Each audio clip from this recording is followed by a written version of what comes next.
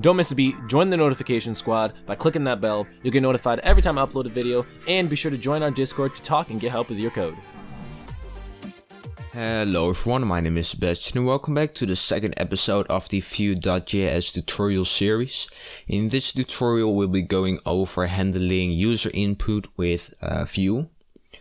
So Vue has a really nice way of handling user input and doing things between different elements. So when somebody clicks a button, a method gets fired, and that can do some things by changing the contents. And this is actually really clean and it won't take a lot of code and a lot of junk. So it's a great way of handling user input.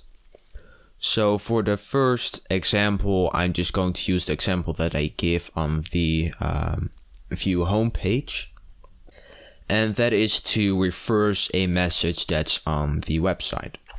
So I'm going to put hello world onto the web page in a h1 tag, and when we go to the browser it will say hello world. Now I want a button under this that if we click it, it will reverse this message. So what I can do is I can add a button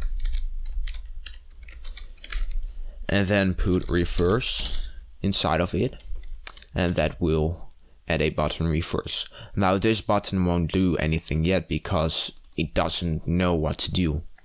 So what we can do is we can use Vue event handlers, and we do that by typing v.on and then a semicolon, and then we can type, for instance in the case of click, we can type click and then equals, and then we can fire the reverse message function. So whenever we click on this button, it will fire the reverse message function, and we can do some stuff inside of that. So what I want to do first is I want to replace this h1 with a message. So we can go back to that. Then inside of a data we are going to put hello world as a message that will function the same. It will just replace it dynamically. So under the data object we can put a new thing, which is a methods object. And methods will hold several functions that we can declare that can be called, for instance, on the click event on this button in this case. So what we can do, we declare methods as an object, and then I can put reverse message inside of it, and I'm going to make it a function. And we can't use ES6 arrow function because that doesn't allow us to use this, which is important in this case. So what we can do is we can say this.message, which will take the message from the data object, which is equal to what we have inside of here, and we can change that to the message split, then reverse, and then join, which is a way of reversing a string in JavaScript by splitting it up by space, which is going to give you a an array, and then you reverse it and then you join it back.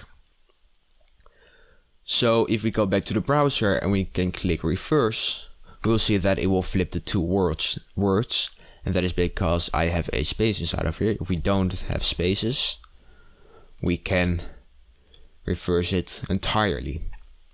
So when we click on the button, it will fire this event, and it will see, hey, I got to fire this reverse message method. Inside of our methods we have declared reverse message as a function that does this, which is set the message to the reverse of itself. And this works really nicely because Vue listens to a change on this property, which will automatically update our HTML.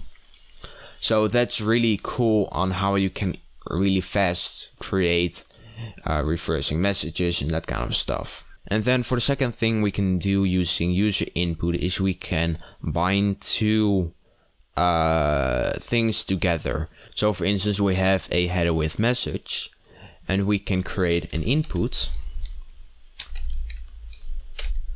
with a v model of message, and we can remove methods. And what this does is when we go to the browser, we can see that whenever we change anything inside this input, it will automatically change inside of the header. And this is a binding between two elements, which is a really cool thing that Vue does. So we have an input with v model, and then the name of a variable that we have. So for instance, in this case, message. And whenever we change something, it will automatically update message for us. And then it will, the h1 will detect that has changed, and we will update its contents. So we can quickly create linking, and it's really useful in some cases. So that is going to be it for the second tutorial. If you enjoyed it, be sure to drop a like, and if you haven't already, be sure to subscribe, and we'll see you in the next episode.